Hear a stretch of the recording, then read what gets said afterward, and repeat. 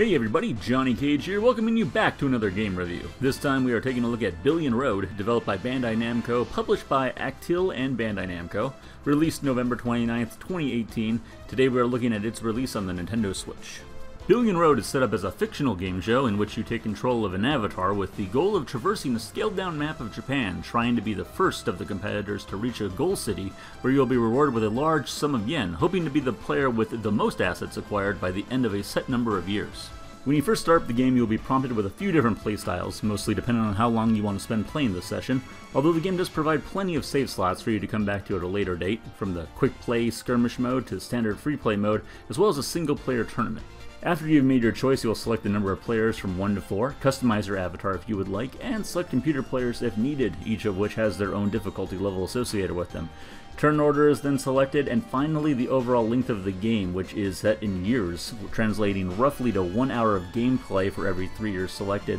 with 9 years being the max. Once you have selected your preferred playstyle, we are introduced to the hosts of the titular game show, those being Kirara and my new favorite character with gigantism of the head, Okura. After a brief introduction and all players moving to the Tokyo starting location of the board, old Melanoma Head here will throw a dart at an image of Japan, which will mark our first goal for the game. As the game begins, each player will take a turn rolling a 6-sided dice, as well as using items if you have them available to help to improve your roll. The spaces on the board include the usual party game fare of giving you money or taking it away, as well as item spots where you randomly receive one of over 30 different items, and an item shop space where you can purchase a variety of items as long as you have the money for them. Where this game earns the moniker Japanese Monopoly is in the main goal of it, which is to invest in as many properties as possible, increasing your annual revenue at the end of each year, which will boost your funds significantly for the following year. And if you happen to land on the same property at a later point in the game, you can boost the investment level up to 3 stars, earning more of a multiplier. Or maybe you have the kind of money that can make it rain and you can just buy up every property a city has to offer, which will double the revenue of the location. And honestly, this is a pretty good idea, as holding on to the money won't lead to anything more than it getting stolen from you. Which leads us to how this game really differentiates itself from other party games, with its variety of monsters that will provide you with mostly passive abilities that can help you in a number of ways. The most common way to acquire monsters will be by passing through them on the board in between spaces. Once your turn is complete, they will join your group unless you already have 3, in which case you'll have to pick and choose that which are most important to you in your given situation, as well as keeping in mind the color of the monster, as you want as many that match the color of the goal in order to get a huge money bonus when and if you reach the goal first. Monster spaces can be found on the map as well, which will randomly provide you with a new monster helper. You can also find monster healing spots and items, which seem to add an unnecessary level of complexity to the game in my opinion, as monster power will activate at the start of your turn, and if you choose not to use it, it can fade away, causing you to not have it available when you really need it. These healing spots and items are appreciated for this reason, but a lot of the time it can just result in a wasted roll or item that takes up space. And if you feel the need for more monsters in your life, you can make your way to Monster Island if the warp tiles to this mysterious location are active. You can tell by looking on the top right of the screen for the palm tree with monster face. Here you'll follow a designated path where you can pick up all sorts of monsters before heading to the middle, where you'll be brought back to the main board close to where you entered the island in the first place. All that said, with over 50 monsters to experience that have different rarity levels determining how often they appear, monsters do add a fun little strategic element to the game, to say the least. One element of the monsters I have yet to touch on is their attack power, as when you first see it, it can come across as a bit confusing, as you think you might be battling with other players in some sort of Pokemon-style fight. But the attack power is actually there when a Nemesis monster appears suddenly on the map. These giant Godzilla-like monsters will appear without warning and immediately damage any area on the board, where if you have any properties, you will unfortunately take a loss that insurance just won't cover. What's worse is the monster will stick around for usually a few months, giving the players a chance to attack it on their turns, with each contributing player getting a monetary bonus when the monster is either defeated or the time limit has elapsed, after which it will cause more damage than when it first appeared.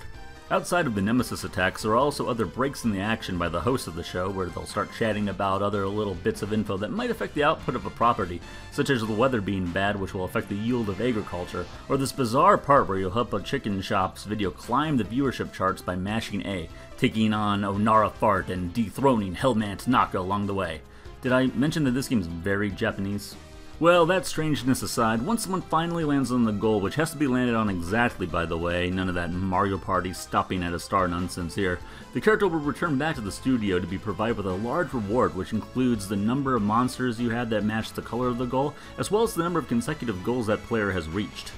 Additionally, you might also be gifted a follower when you reach the goal, which is different from monsters as they don't count towards the maximum of 3 you're allowed to carry, and will provide you with additional items or money on your turn. But on the other hand, if you're the furthest from the goal when someone reaches it, you'll get a bad follower who can really make the game difficult for you by stealing your cash, which might end up causing you to sell properties if you go into debt, or removing monsters from your team outright, amongst other things. Fortunately, you can pass a bad follower off on another player if you pass by them on the map, the same way you would go about picking up monsters. And after all that, you repeat the process of reaching goals until the set amount of years is ended, while receiving additional funds at the end of each year based on how well your properties performed, giving you a quick look at how you stack up to the competition on an annual basis, ultimately determining who becomes the winner of Billion Road. Visually, this game is super colorful and can be very busy, which can be a bit overwhelming at times as you can choose your own path to the goal with an arrow always pointing towards the quickest path there. Though since some spots may be more favorable to you than others given your current situation, it can be worth it to deviate from the course, especially if it means dropping some cash to invest in properties. You can even travel by air and sea if you so desire in this game, although you will have to wait until airports are declared open to be able to use them. And while I do like the landmarks that they use to represent different parts of Japan, I would have liked for them to speak a bit more to what a city or region is actually known for, as you do see a lot of ramen shops and buildings that don't help certain places stand out from one another. Otherwise, I did like the amount of customization to your avatar before or even during the game through the options menu, and by playing the single player tournament mode you can earn billion coins, which can be used to purchase aesthetic items. The audio in the game is perfectly serviceable, and the general upbeat tune on the map to keep spirits up, and an accompanying melody to match the tone for what is happening on screen.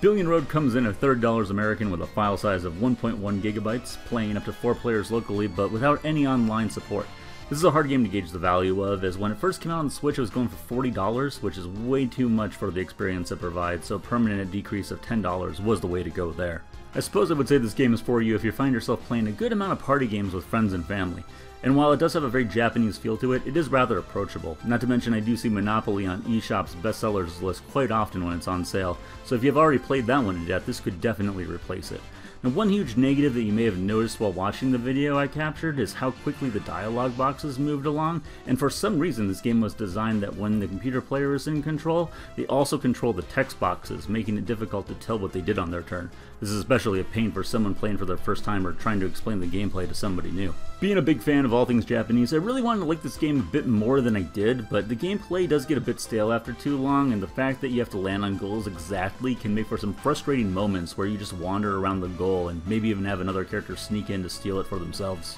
I don't think this is a game I can recommend at full price, but something to throw on your wish list, and if it has a good discount, you should get your money's worth as long as you have the people around to play it with regularly. I'm going to give Billion Road a final score of 6 out of 10. It's a fun game in small spurts with some originality to it in the form of the monster mechanic, but not as easy to jump into as other party games available. Thank you everyone for watching, and if you would like to stay posted on new game reviews as I upload them, please click the subscribe button, as well as checking out the link in the description below for my Twitch channel where I stream most evenings. I'll talk to you all later on.